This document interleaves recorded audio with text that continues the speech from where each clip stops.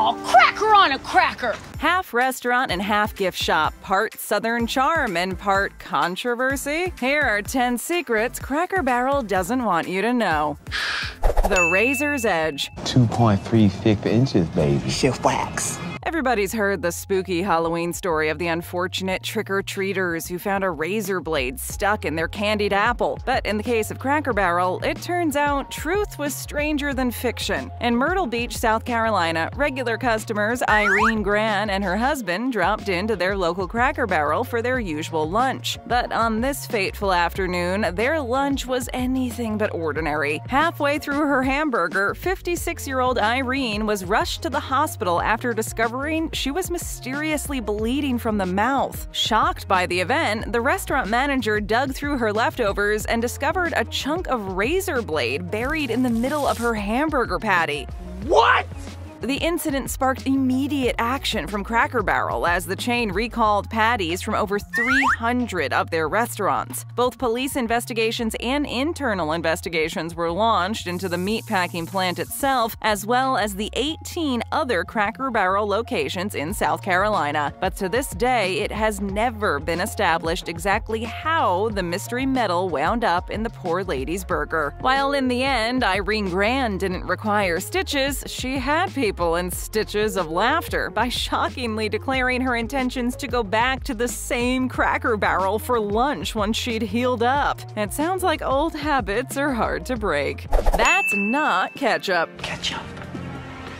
Just like my mom puts on her spaghetti, baby. In 2011, a Cracker Barrel restaurant in Kingwood, Texas served up a stomach-turning special sauce to one unsuspecting customer. Susan Mosher stopped at the location for lunch with her husband, and it didn't take long before she thought something didn't taste right. The side of fries that came with her classic BLT sandwich had a familiar-looking red topping, but it sure didn't taste familiar. Susan noted in an interview that some of her fries and the plate they were sitting on were covered in red fingerprints. Unmistakably red, that is, with human blood. Naturally, she panicked. A quick line of questioning discovered that one of the line cooks had cut himself while preparing the order, which led to the gruesome incident. To make matters worse, Susan was a cancer survivor and was understandably concerned she might contract a bloodborne illness from the exposure. While the restaurant manager tried to smooth things over by offering to cover the cost of the meal, it wasn't enough to soothe the obvious health concerns. Susan made the reasonable request to have the line cook take a blood test to check for communicable diseases. Company representatives for the restaurant swiftly denied the request and released a statement to the press that suggested she, quote, needs to work with her doctor for medical guidance. The best they could apparently do was issue an apology letter to Susan, included with two $50 gift cards so that she might enjoy her next visit to the chain. Unacceptable! Seriously. The old saying goes that you can't put a price on your health, but it looks like Cracker Barrel begs to differ.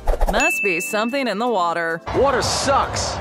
Gatorade is better. It was May of 2014 when Cracker Barrel customer William Cronin became another victim of a lunch surprise, but his was of the liquid variety. After wolfing down his dinner at a Tennessee Cracker Barrel location, William asked his waitress to bring him a refill to wash it all down with. But instead of another cool ice water, he got a cup full of chemical catastrophe. You folks have a water problem! After a few swallows, he felt a painful burning sensation running down his mouth and esophagus, causing him to have intense coughing fits and shortness of breath. It turns out that instead of water, the glass had somehow been filled with a chemical kitchen cleaner, and poor William had just chugged it. The concoction in question was known as EcoSan, which is a chlorine-based specially formulated surface sanitizer commonly used in the food service industry, and is certainly not safe for human consumption. The incident caused him severe and permanent injuries, including reflux pain, bloating, regular cramping, and regular diarrhea. The symptoms were so consistent and severe that they cost Mr. Cronin his job as a factory worker, as he could no longer report to work. After pursuing legal action against Cracker Barrel, William eventually settled a lawsuit with the restaurant chain. The case against the franchise was so overwhelming, it took a jury only 30 minutes to decide decide in William's favor, ordering the restaurant to compensate him to the tune of $5 million. Not part of a complete breakfast. Where's my soft-boiled egg? I scrambled it.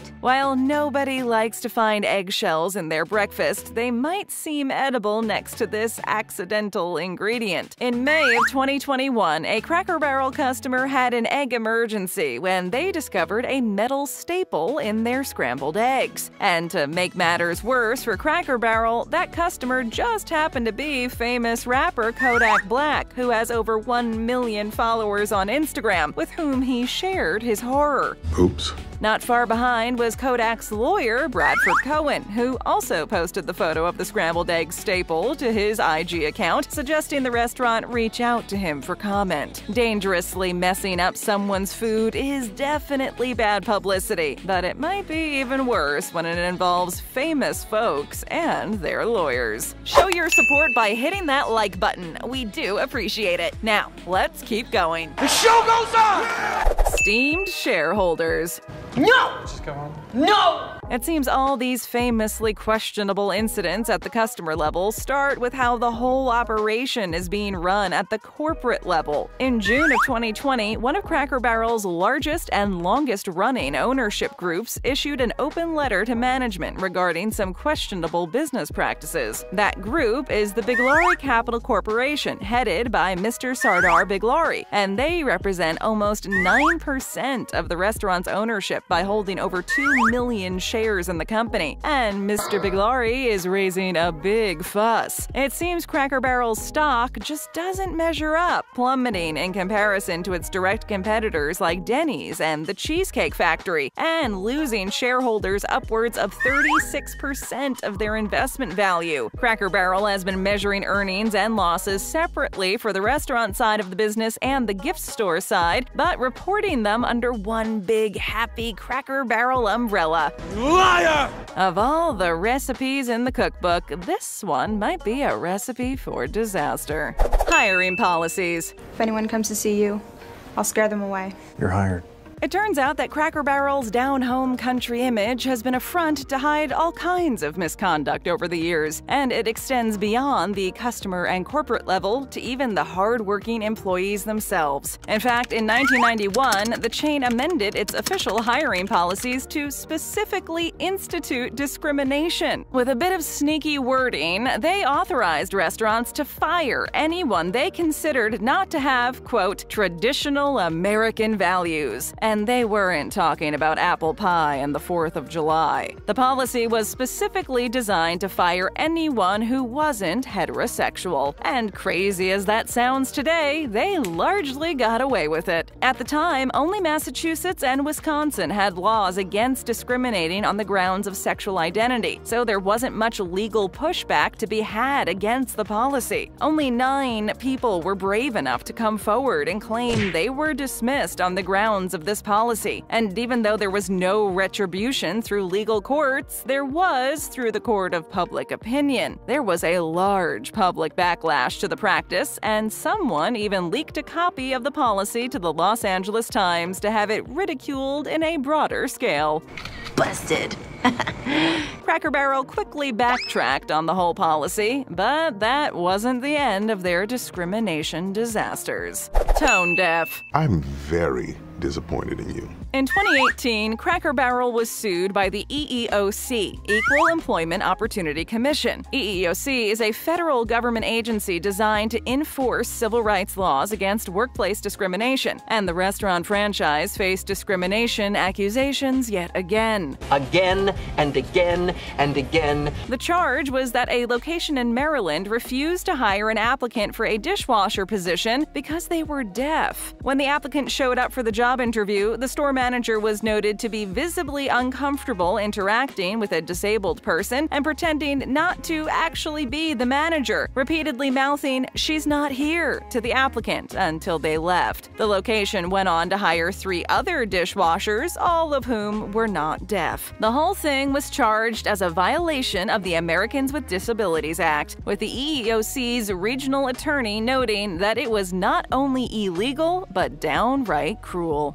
parking lot problems. Are you uncomfortable around people with disabilities? That's okay. Lots of people are. Surprise, surprise, Cracker Barrel has had more than one run-in with the Americans with Disabilities Act. The chain had spent several years in the mid-2010s dodging complaints of sales counters, bathroom stalls, paper towel dispensers, parking spaces, and parking signage that all failed to be handicap accessible. Finally, their day to deal with it in court came when they faced a class action lawsuit in 2014. American Paralympic athlete Sarah Heinzel was the lead plaintiff in the high-profile case, alleging that the handicap parking spaces and ramps at several restaurant locations she frequented were too steep. Sarah testified she always needed to bring her mom along just to help her get inside the restaurant whenever they went. An investigation shortly uncovered that a staggering total of 107 Cracker Barrel locations across 7 different states had handicap ramps and parking spaces that did not meet the federal regulations for use. The lawsuit was eventually settled in 2017, ordering those 107 stores to be brought up to code, and full inspections to be done on no less than 536 of its other restaurant locations. Ah, very nice. The chain paid out $7,500 to Sarah Heinzel for her troubles, and at last she could go to lunch without bugging her mom for a little help.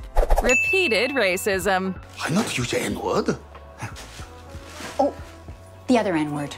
No? No, this list is not stuck on a loop. Cracker Barrel has even more history of discrimination. In 2004, 21 people filed a class action lawsuit against the chain, accusing them of widespread racist actions. The case cited specific incidents of racism occurring in Cracker Barrel locations across 175 cities, largely brought to the forefront by Black customers. The group accused the chain of poor treatment toward African Americans, including seating them in separate sections from white customers, or refusing to serve them in the restaurant at all while they would move to serve white customers instead. That lawsuit cost the company nearly $9 million, and you'd assume Cracker Barrel learned its lesson. Well, it didn't, because the whole thing happened again 2 years later. This time it was their own employees suing Cracker Barrel for racial discrimination. They also cited the usage of racially charged slurs and sexual harassment targeting employees of color. Enough is enough! The payout for that one cost the company another $2 million, and considering Cracker Barrel are clearly a repeat offender, it might just be a matter of time before they have to do it all over again. Let's hope not. Sneaky employee tactics. 100 minus 43, take the 1 from the 0. Wait. The 2006 lawsuit was not the final time this controversial chain's employees got fed up with things. Yet another class action lawsuit was filed in May of 2021 by Cracker Barrel employees, this time accusing the company of undercutting their pay. 26 pages of evidence have been brought forward in the case showing that the restaurant has repeatedly violated the Fair Labor Standards Act. Lawyers note that there has been a, quote, intensified scheme to rob workers of their tip money, intentionally getting them to do work that doesn't require tips, and sneakily depriving their payouts to pay them less than minimum wage. The tactic was to have workers spend most of their time on menial tasks that technically didn't earn the workers any tips, like stocking supplies, fridge cleaning, or table setting. Why would you do that? Unless you're trying to trick me somehow. But food service workers require tips to complete their hourly wage, and the whole thing has ended up costing them 20% of their earnings. It's a good thing Cracker Barrel is well liked for their food, because their treatment of shareholders, customers, and employees would leave a bad taste in anyone's mouth. At least there's that.